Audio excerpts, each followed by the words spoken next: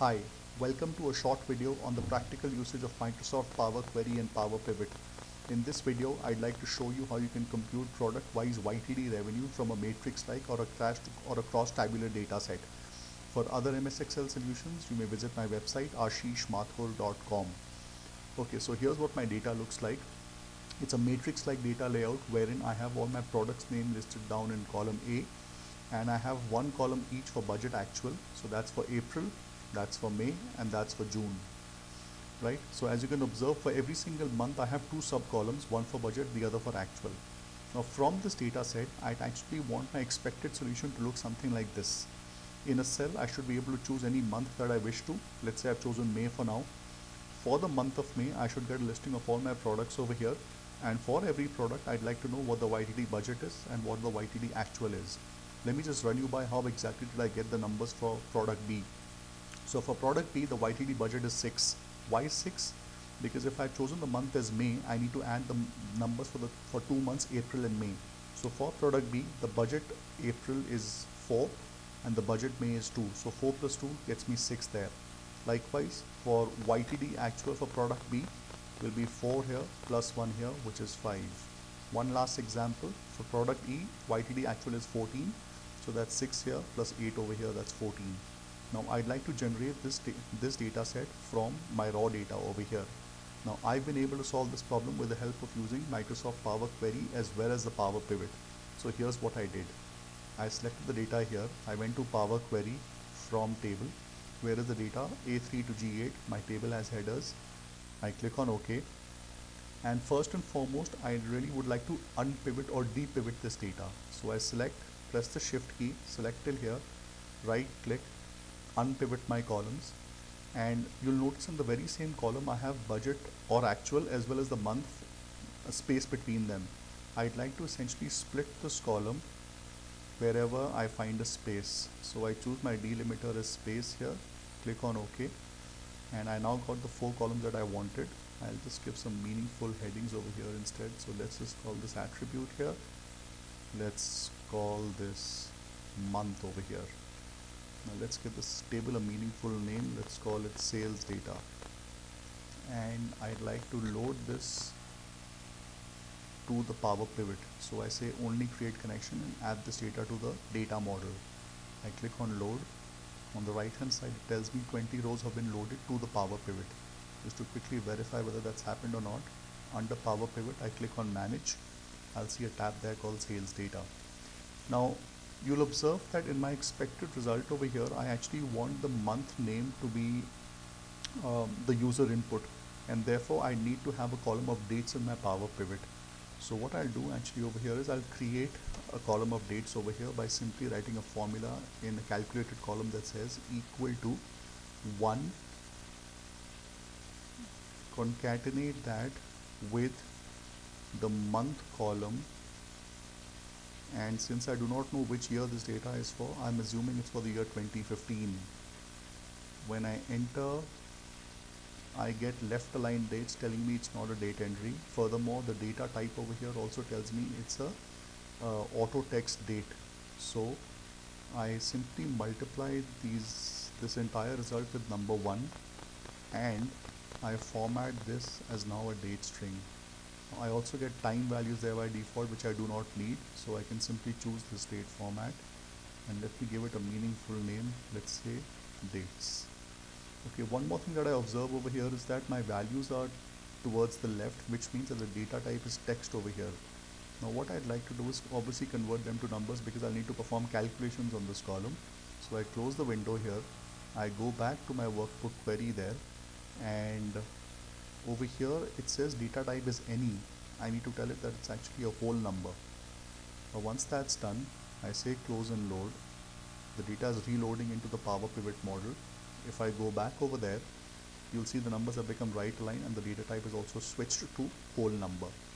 Okay, now we have a column of dates over here. We also will need to create another worksheet which I'll call calendar, and I'm going to create all dates over here right from the very first date of my data set, which is 1st of April, to the last date of my data set, which is 30th of June. So 1st of April 2015. I'm going to do a +1, drag this all the way down to June. I don't need those. I simply am going to select this, convert this into a table. Under table tools design, I'll give it a name called calendar. So calendar name has already been taken. Apparently it's already there. So what I do is, let's just say calendar 1 is what I call it. And power pivot, I say add to the data model. So I get a calendar 1 table over there. Once again, I don't need the timestamp, so I choose my date format as this. Now I simply establish a relationship between the sales data date column and the calendar date column. I go to create relationship there, calendar 1 dates. If I go to manage relationship, it says there's one active relationship between the date column of the sales data worksheet and the dates column of the calendar 1 worksheet. Okay, looks like we're good to go. So now I go to pivot table, I click on pivot table over there. New worksheet is where I want my data to come up. Workbook queries not needed. Now I need to select month. I do not have a month column anywhere, so I'll have to create one in the calendar table. If I go back to manage right there, I can create a month column by saying format calendar 1 dates to appear in MMMM. This is similar to the text function in Excel. I right click over here, rename, let's call this month. I close that window. Now in the calendar table to the right hand side, there will be a month field that will appear, which I drag to my filter area section. And from the sales data table, I drag the name to my row labels. Okay, so if I see here, you'll actually get to see all the months listed: April, June and May. Now unfortunately this is not appearing in the order in which I'd like it to be. Since my financial year starts in April, it should be April, May and then June. This is alphabetical for now. Now what I can do to work around this problem is that in the calendar worksheet itself, I'll create another table wherein I'll specify what the sort order should be. So I call this April here, May here, June here, and the order should be 1, 2 and 3. I select this, convert this as well into a table and say sort underscore order is its name. I go to the power pivot, I say add to the data model. Once I get this over here, I now establish a relationship between the month column of the calendar table with the month column of the sort order table. Now what I could do is, I can actually bring over these numbers from the sort order table into the calendar table over here by writing a function called related, wherein I say that get me the sort order column from the sort order table there. Right click, I'll simply rename this to sort order. Okay, now why are we doing this? Just once again to recap, I'm doing all of this only so that I can, in the report filter drop down, see the months in the order of April, May and then June, which is not appearing right now. Right now it's April, June, May, which is alphabetical. So I can go back to the power pivot window, and now what I could do is I can say sort by column, select the column to be sorted by and the column by which it is sorted. So I want to sort the month column by what? By the sort order column over here. Once I do that, on the face of it, nothing changes over here. I close the power pivot window. I can now hide this worksheet. I don't need to use that anymore. I go back to sheet 1.